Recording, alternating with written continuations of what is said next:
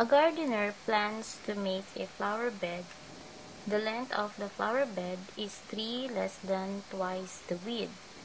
If the area of the flower bed is 20 square meter, how long is the width and the length?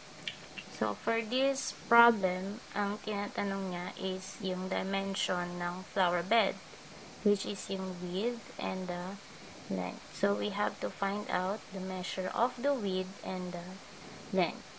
So, mag-drawing muna tayo ng isang rectangle to represent the flower bed. So, obviously, the flower bed is a rectangle. Okay, so, this is the width and this is the length of the flower bed. So, sabi dito sa problem, the length of the flower bed is 3 less than twice the width. So, this is the width and this is the length. So, we have to transform this in mathematical sentence. So, if we're going to write it in mathematical sentence, we can say that the length is 2w minus 3. So, twice the width, so we have to multiply w by 2, which is the width. And then 3 less than, which means minus 3. Okay, so the formula for the area of the rectangle is A is equal to length times width. And the given area is 20 square meter. So, all we have to do is substitute the given data to the formula. Okay, so A, gagawin natin siyang 20 is equal to, our L is 2w minus 3 times w. Okay. So, pwede na natin gamitin ang distributive property. So, w times 2w. So, copy natin to. So, w times 2w, it will give you 2w squared. W times negative 3 is negative 3w or minus 3w. Okay, so this equation is called a quadratic equation. But, hindi pa siya naka-standard form. So, we have to write it in standard form.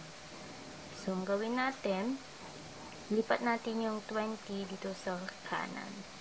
So, ang matitira dito sa kaliwa ay 0. Okay, so we have 2w squared minus 3w minus 20. So, pagbalik ta rin lang natin itong dalawa. So, 2w squared minus 3w minus 20 is equal to 0. So, from this, standard form na siya, ang gagawin natin, kukunin natin yung value ng w. So, in w, it represents our width. So, sa quadratic equation, pwede nating makuha yan gamit ang factoring, quadratic formula, or completing the square. Pero, ang pinakamadali is factoring. Okay. So, in factoring, we have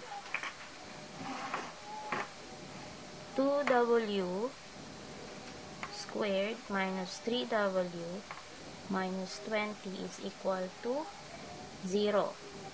So, gawin muna natin, times natin yung 2 sa negative 20. So, w squared minus 3w minus 40 is equal to 0.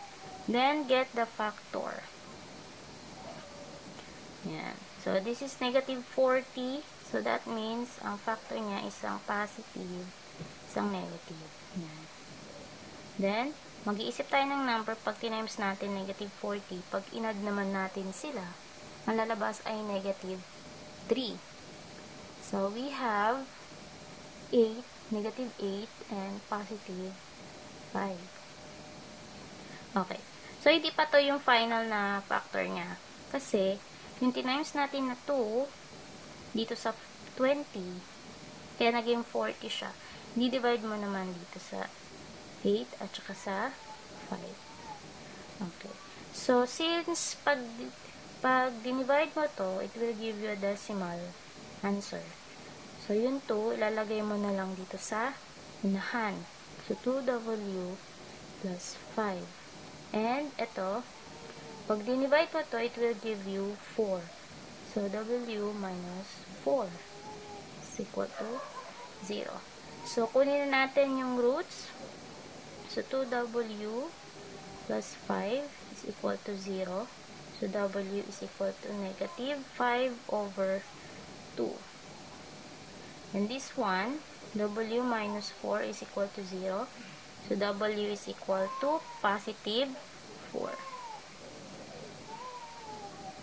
Okay, so meron na tayong measure ng width. So, ang kukunin lang natin dito ay yung positive. Because we are talking about distance for the measure of the width. So, hindi natin ito kukunin. So, ibig sabihin, ang width natin dito is 4 meter. Okay? So, 4 meter ang width. Kukunin naman natin yung length. So, ang length ay 2W minus 3. So, ang gagawin natin, yung 4, isa-substitute lang natin dito sa 2W. So, 2 times 4 minus 3. So, 2 times 4 is 8 minus 3. So, our length is 5 meter. So, this is now the width and the length.